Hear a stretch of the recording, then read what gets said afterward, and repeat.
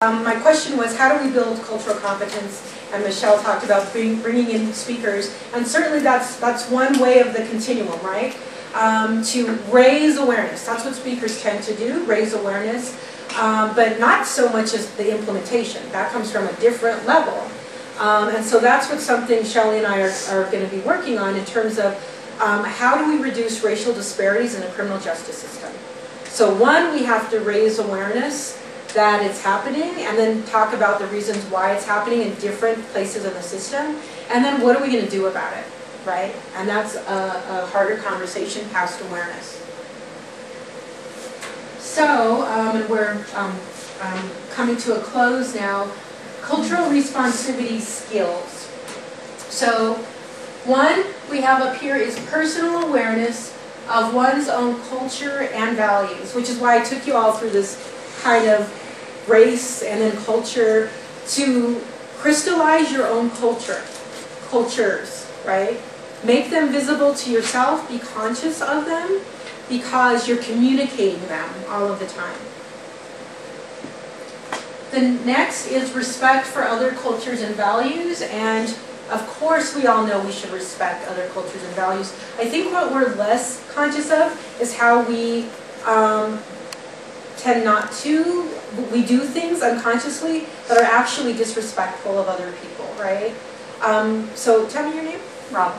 Robin, when Robin was talking about the rude comment in the store around baldness, and you were like, or calling you a man, right? And you were associating, he was associating not having hair with being male, was disrespectful, right?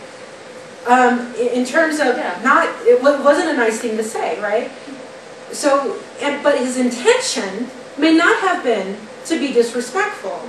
And so, oftentimes, how we have cultural collisions are through not being intentional about how we're saying things, and how we're phrasing, and how we're interacting with people.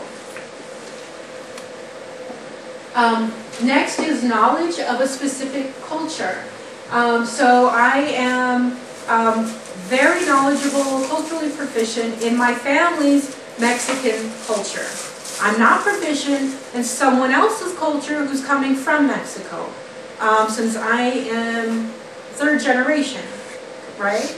So there's different levels. So getting to know someone's specific culture, one of the things that my husband talks about when he talks about Native American issues is how important it is to be tribally specific. You listen for how people identify. If they don't call themselves Native American, you don't call themselves Native American. They might identify as American Indian, or they might say Hopi, right? Or Lakota, or whatever it may be. And then if you are then referencing them where it's applicable, that's part of it. Well, it was and where is your family from? Okay, Pine Ridge. And what were the resources like in Pine Ridge, right? We're reflecting back what we're hearing and also validating their cultural place of where they came from. Awareness of ways in which personal bias, implicit or explicit, may affect interactions with others. So we've talked about that today. Knowledge of institutional barriers that prevent some cultural groups from accessing justice or your services. So we're not going to go through this today, but a question that I would kind of, for you all to think about through your work is, what barriers do we have in our services that are making it harder for cultural groups, community, to access? Are we making it harder or easier for people to get services from us? Next is flexibility and ability to adapt to differences. You know, the most successful people in life, if you look at them, tend to be the ones who handle transitions well. So, and those are flexible people, right? They don't look at a change as, oh my gosh, you know, everything goes out the window now. But, okay, how can we make this work? All right, there's pros and cons. How do we work through the cons? And amplify the pros. Ability to communicate and mediate effectively across cultural differences. And part of this, I also train on ethical communication. And essentially that is, how do we resolve conflict effectively, timely, and respectfully, so that they don't get into larger things, right? So, and a lot of that has to do with ability to communicate effectively and also to mediate in the sense that we don't become allies to others who have a conflict with somebody else. We're able to look more objectively rather through our own biased lenses. Any questions about any of that? Cultural responsivity skills? This is not rocket science, right? These are all skills that you all know on some level, but to bring them to your consciousness when it's with people of different cultures. And so then why cultural competence? To better understand issues of community trust and to more effectively address systemic issues.